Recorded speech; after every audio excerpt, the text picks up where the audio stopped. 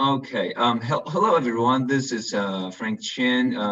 I'm Win product planner for the for the 5G and Edge products, and welcome to join my presentation. Along with me, there is Raja from Radisys, and he will co-present with me to talk about their RAN software features used in this 5G field. And I will talk about the architecture of the 5G SA demo that we're currently working on, the openEDGE based EP100. That's we went EP100 Edge platform. And so probably everybody has known there's a interactive Etherpad underneath, so you can leave your messages or question there. Okay. All right, so let's begin. Why is 5G SA the standalone mode? As the industry have already seen lots of 5G use cases, such as smart factory, autonomous vehicle, VR, AR, mobile games, or 8K high-resolution video stream on demand, etc. All of this fantastic vertical application require true 5G performance. AKA EMBB, URLLC, and MMTC. And it can be only realized under 5G standalone mode, which has no performance drop based during the 5G NSA because there are 5G, 4G handover process. So this is the reason that we are preparing this 5G SA demo. Okay, and we will use EP100 platform to integrate with Radisys software, aka Mobility Engine 5G RAN, with the WMC, our sister company, provide option 7.2 ORAN compliant ORU and some Intel solution with this demo. Okay. So in this presentation, we were going to share some topology and configuration for this demo. So feel free to ask questions. All right, so here's how it looked like for our 5G SA demo setup. This diagram shows how we connect each device for this demo. We will use 3 nodes of WeWin EP100 right in the middle. As you can see, each node of the server that's in one enclosure, middle in the bottom, that's one enclosure. And running on top of them, there will be software provided by Radisys so that each sled will become either openDU, openCU, or core network. And we use 10 gig SFP plus to connect between the ODU and the ORU. And this demo will showcase the broadband performance of 5G SA by using the 5G mobile phone to request an 8K video stream from the video server resides in the core network. And the video stream will go through all the way from the core network to the CU, to the DU, to the RU, and then to the mobile phone. Because of some hiccup caused by the COVID-19, so we currently plan to have this demo up and running in next quarter, the first quarter of 2021. All right. Since we are talking, we mentioned EP100 quite often. So before we talk about further details of the topology, let's take a look some of the further details back of WeWin EP100. So this is the sled at the top, and at the bottom that's the enclosure. We call it EP100, and the sled is 1 RU height. Half width of 19-inch width, and the power supply is DC 12 volt from the backplane in the enclosure. And each sled has 4 pieces of PWM fan and control by the BMC resides in the sled. And the CPU is with Intel second generation Xeon SP. And the system chip is PCEdge. It comes with the 8 pieces of DIMM, and the BMC chip was from SBit. Storage-wise, we used the M.2 for the boot drive, and there are 2 pieces of U.2 for the storage. And it has 1 expansion slot in OCP 3.0 form factor, providing the network connectivity, and also in standard PCI Gen 3x16 for high half-length slot to provide a more expandability. All right. Okay, this page is going to show more details on the topology. On the right-hand side, that's the 5G RU unit provided by WMC, WeWin sister company. And we use the 10 gig SFP plus cable to connect the DU on the left of the RU. By doing so, the 5G control plane, user plane, and sync plane would go through this interface to communicate with associated devices, DU, CU in the topology. And to make the time sync correctly between the DU and RU, we will connect the PTP grandmaster or so-called 1588 master clock with the DU via 1G cable in the middle. The DU and CU are connected with another 10G cable. The associated control plane and user plane data will be exchanged via this cable, via this interface as well. Between the 5G core network and the 5G CU, there's another 10 gig SFP plus cable for the required file data exchange. Okay, in this page, we will show you a bit further details on the function blocks of each 5G device. At the center, that's the 5G core network. It set the Intel X710 NIC card. It actually runs with the core network software provided by Radisys. And at the top left, that's the 5G CU, or so-called central unit, configured with 1 pieces of Intel OCP 3.0 NIC and a Q80 card as well. Running on top of that, that's the Radisys L3 CU software. To the right, that's the 5G DU is configured with Intel OCP NIC card as well as a FEC card provided by Intel. And on top of it, there is a Hi-Fi Intel FlexRun software, as well as the L2 DU software provided by Radisys. For the RU on the right-hand side, it has discrete components for RF, antenna, and also the Lo-Fi, also Intel-based solution. Okay, that covers my portion for the topology. And Viraja, hand it over to you. Oh, okay. Thank you. Thank you, Frank. And so I hope you're able to listen to me, right, Frank? Yes, loud and clear.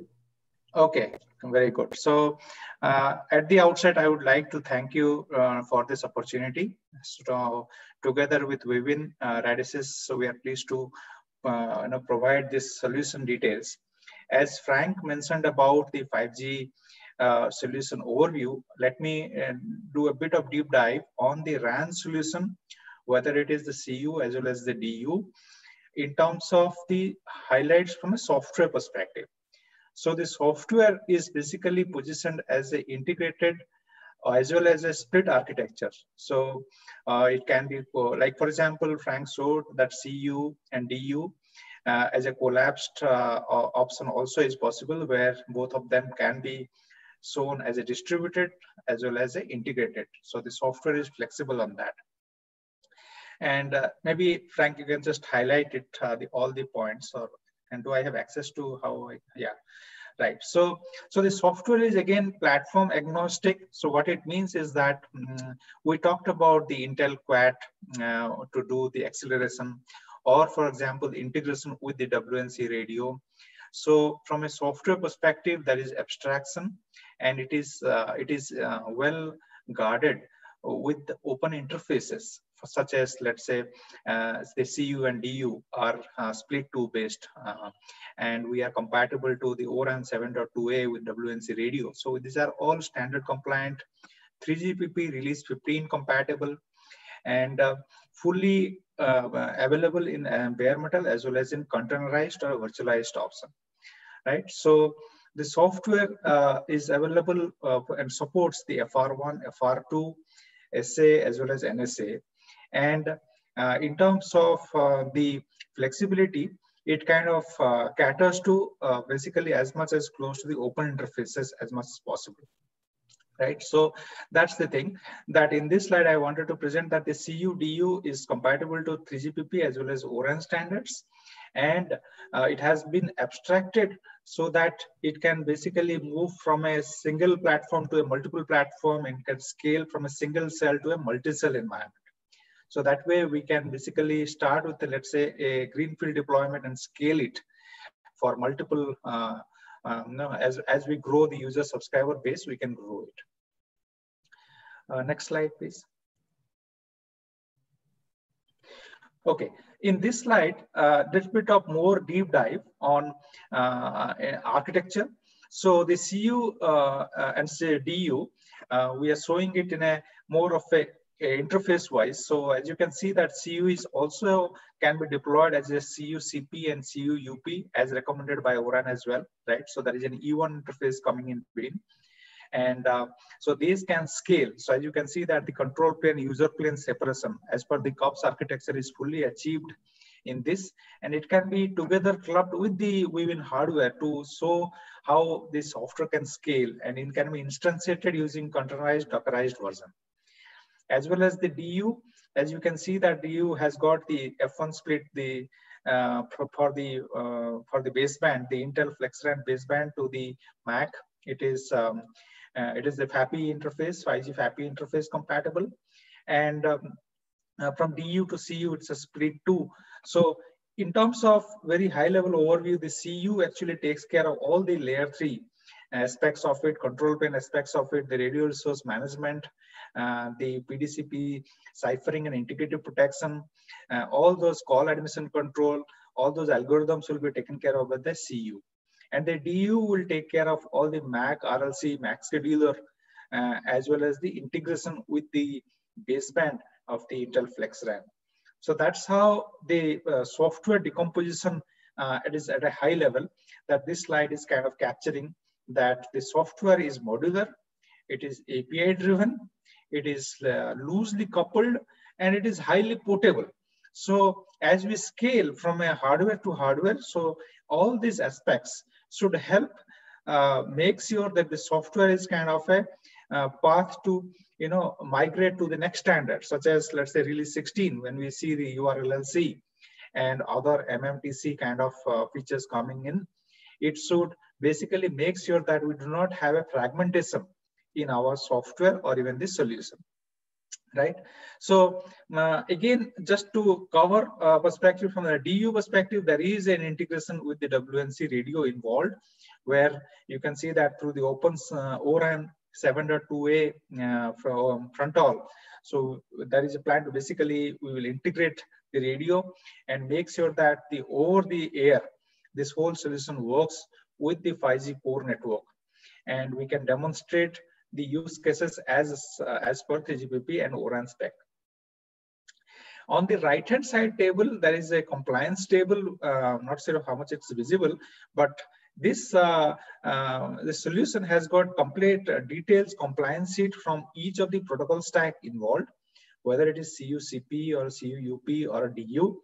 The respective protocol stack, the compliance is important from a interop with the commercial 5G smartphone, from a NAS, as well as from the RLC MAC, RRC, PDCP spec perspective. It is released 15.5.1 compatible.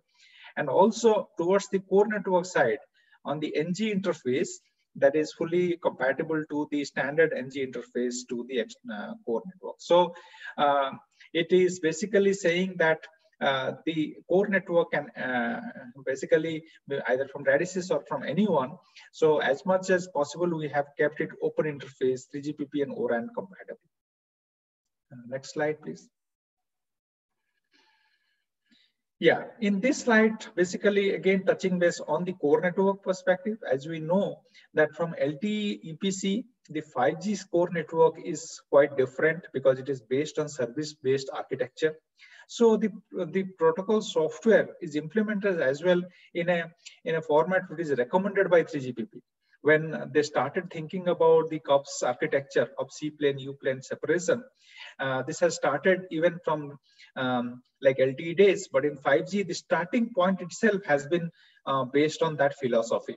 So as you can see that there is a well-defined roadmap, but today the AMF, SMF, UPF functions are fully available, and it has been interrupt with commercial smartphones of 5G and the CU-DU.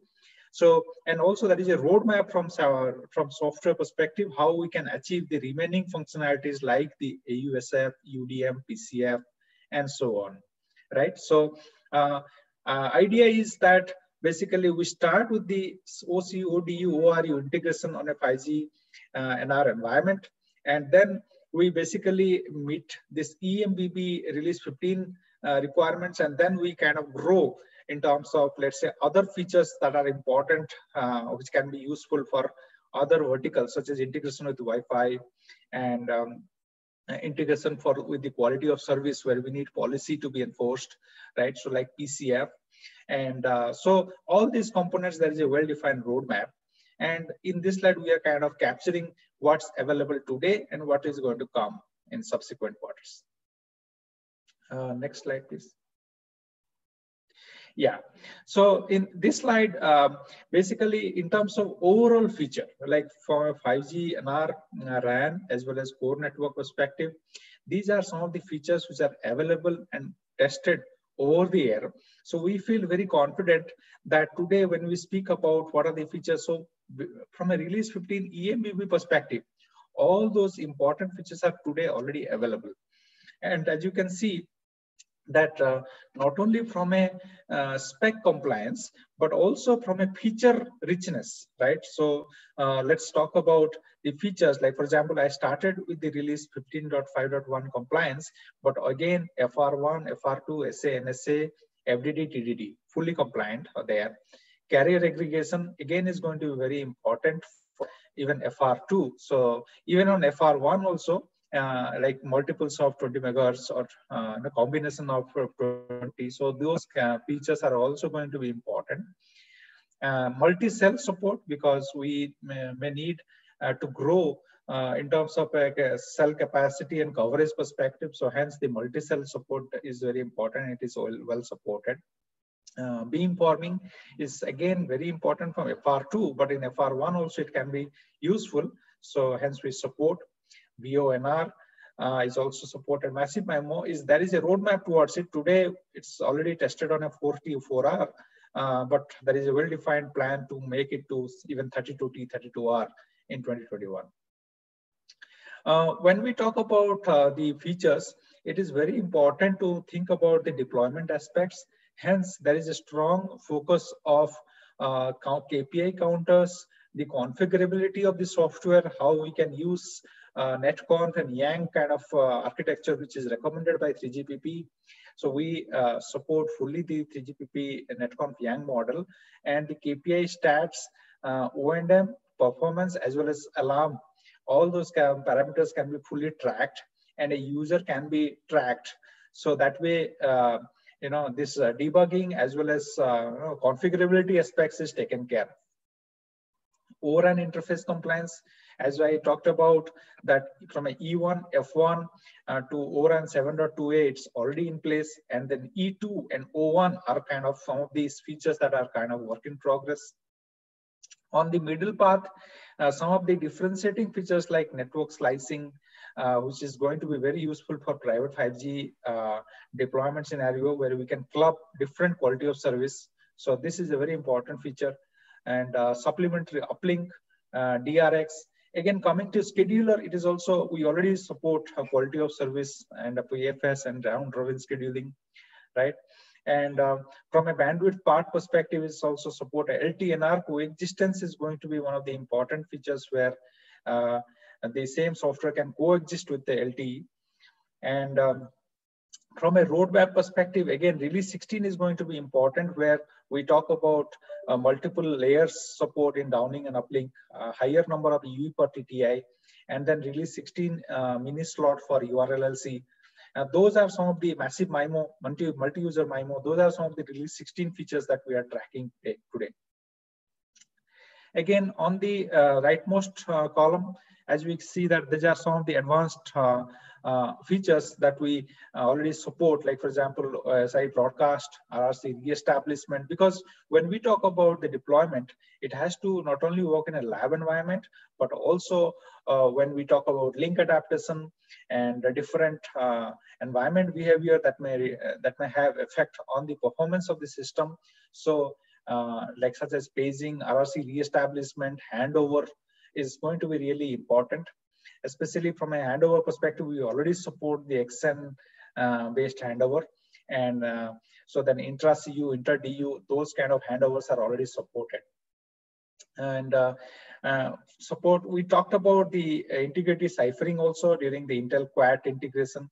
So it is possible to, to create that solution over a software, as well as to improve the performance, we can use the Intel Quad processor to offload this part. So it really depends on the deployment use case that we're talking about, but both from a software as well as integrated with hardware accelerator, this feature can be achieved, right? And also to the last, I said already that the software is available in either in bare metal as well as in containerized, Dockerized version, right? So that way, as we see the scalability aspects of it, how it can be easily managed and deployed in the network.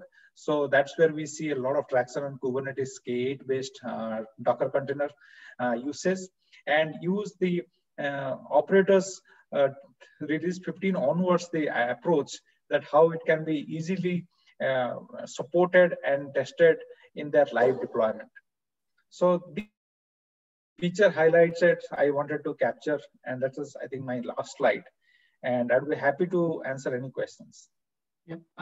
This is Marco. Just one question, that now when you have this 5G standalone demonstration over here, that which are the real 5G components and which are like simulations?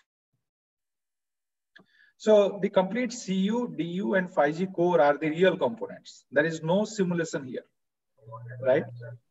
So okay. We plan to use commercial smartphones like the Huawei Mate 30X or Samsung Galaxy S20, or even the new phones that are going to come up on 5G. Or we are going to use this commercial smartphone, and hence it has to be compatible to the 3GPP as well as ORAN interfaces to make sure that it is a fully product quality. Okay, just one more question. So, hey, Marco, maybe we could follow up with those questions afterwards. We're about 3 minutes over for the start of the next presentation. Yeah, but Mike, we can take one more from Marco, if you can. Well, but we're 3 minutes over. That's why I'm saying that maybe we sorry about it up on the side, and we continue to.